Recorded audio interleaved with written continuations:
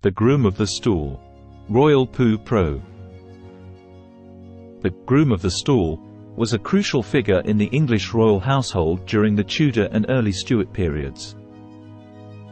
Responsible for assisting the monarch during private moments in the bathroom, the Groom of the Stool held a position of unparalleled trust and influence.